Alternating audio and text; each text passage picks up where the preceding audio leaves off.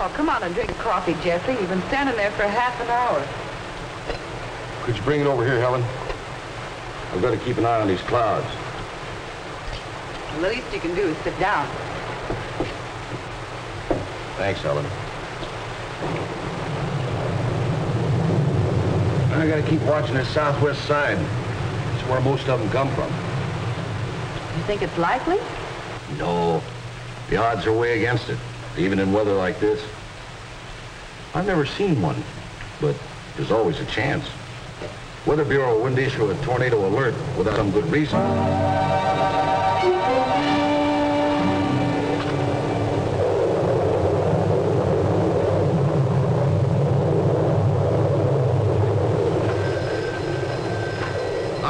Operator, this is an emergency call. I want the Elmville Weather Bureau, Main 2100.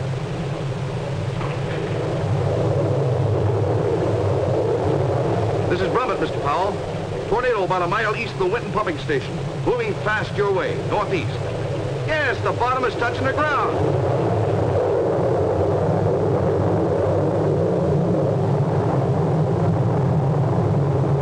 Yes, that day, Elmville was struck by a tornado. Most violent type of storm on Earth. Normally, we can expect about 180 tornadoes each year in the United States. They can occur anywhere in the nation.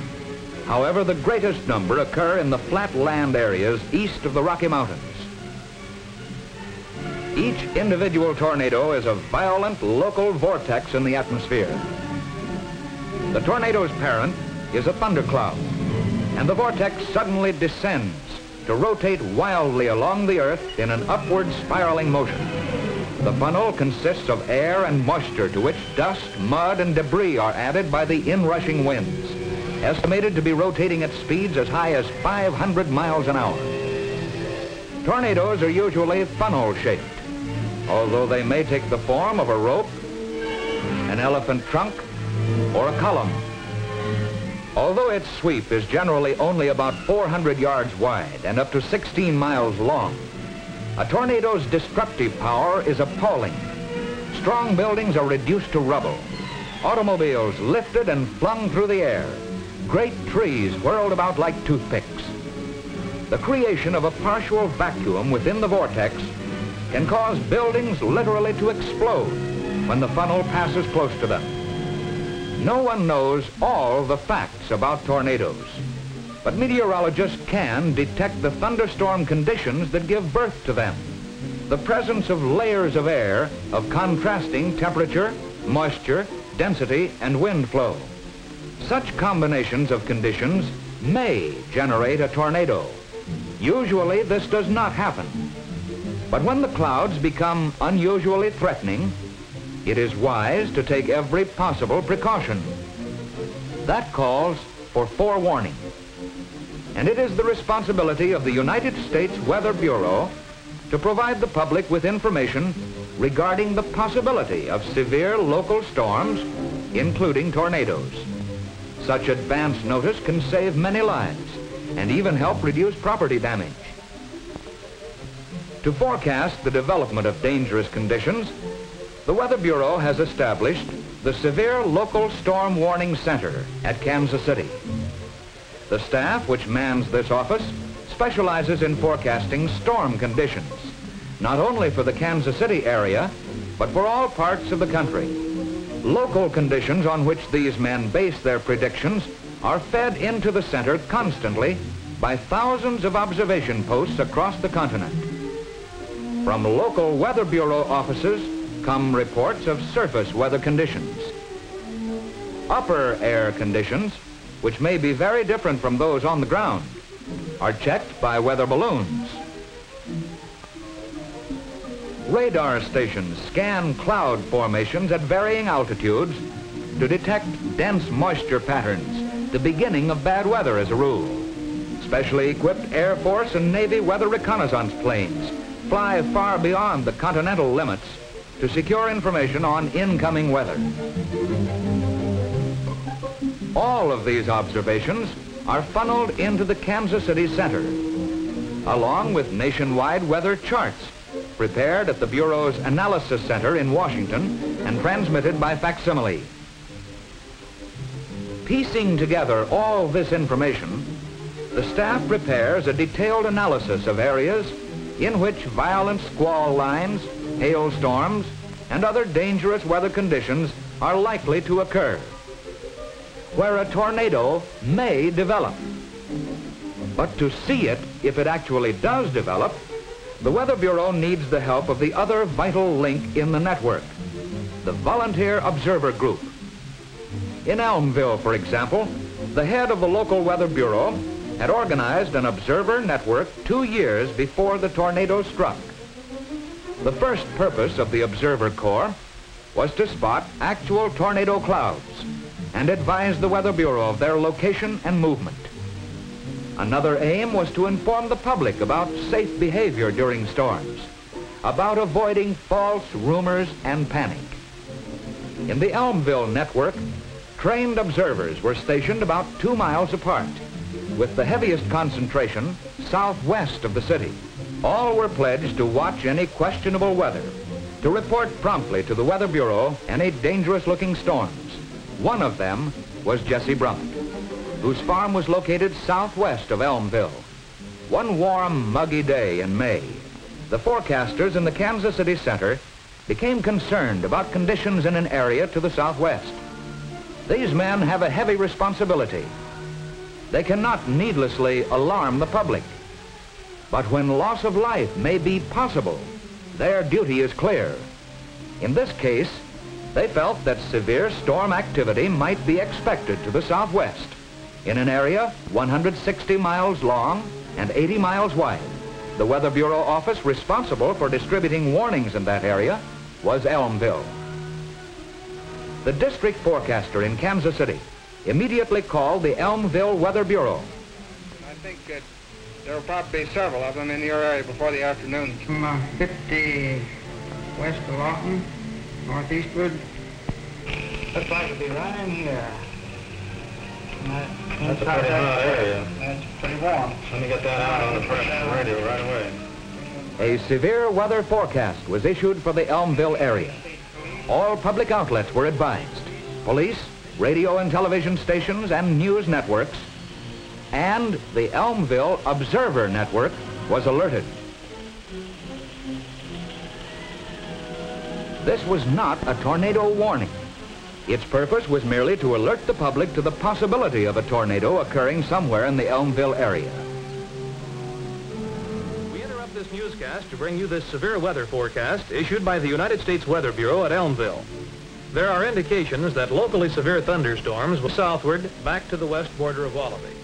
Within this area and perhaps the public in touching reacted areas, calmly. scattered thunderstorms. They had learned from the network's information program that this alert meant only that storm conditions existed, that no tornado had yet developed. They knew that experienced observers were at their stations watching, that if and when a tornado developed, they would be warned. So they went about their business as usual, except that practically every radio and TV set in the area was turned on. Mid-afternoon, towering thunderheads had appeared with a sickly greenish-black color. On Jesse Brummett's farm, a heavy rain was falling, and he came indoors to watch from his kitchen. Then, at 3:26.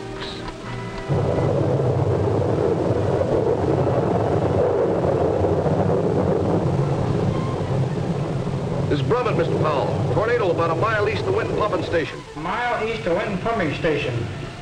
Looks like a bad one. Okay, we'll take it from there. This was it. Brummett's call gave Elmville nearly 30 minutes to get ready. Powell and his assistants issued an immediate tornado warning to all communities in the path of the storm. Put it on teletype. We'll take this one and put it on the free list.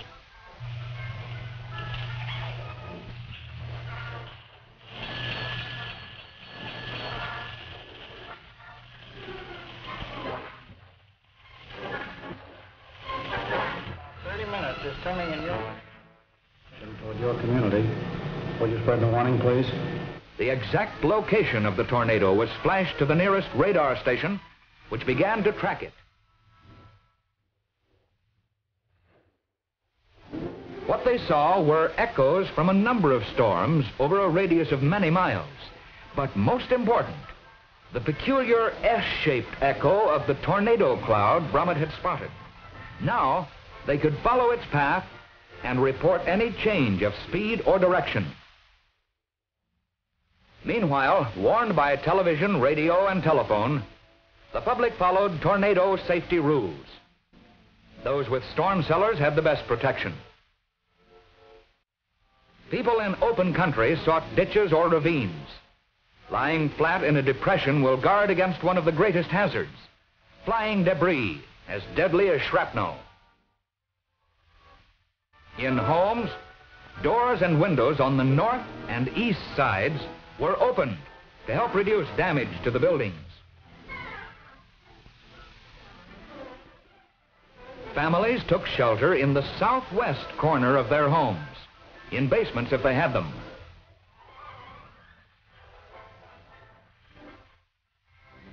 In apartments, office buildings, and factories, people moved to prearranged positions against inside walls on the lower floors.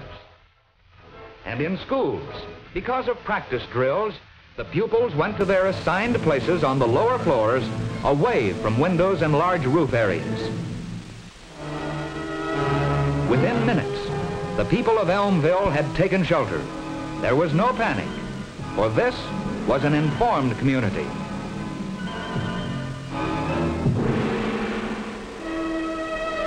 Five minutes later, the tornado roared into the city.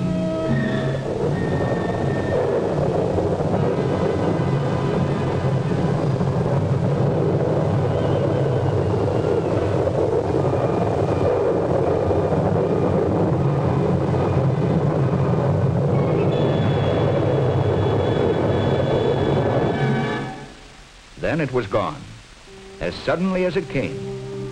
The wind shifted and the air cleared over a scene of devastation. Property damage totaled millions of dollars, but no lives were lost, and there were few injuries.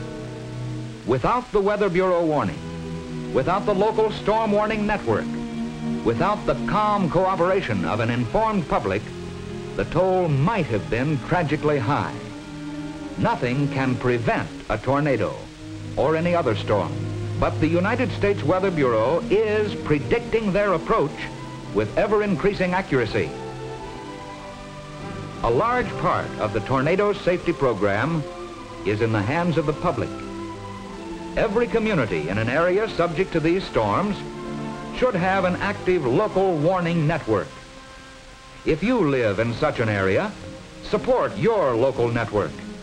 If you don't have one, start one. The nearest Weather Bureau office will furnish detailed information and assistance. Such self-reliance may save the lives of your family, your friends, and your neighbors if you are ever in the path of a tornado.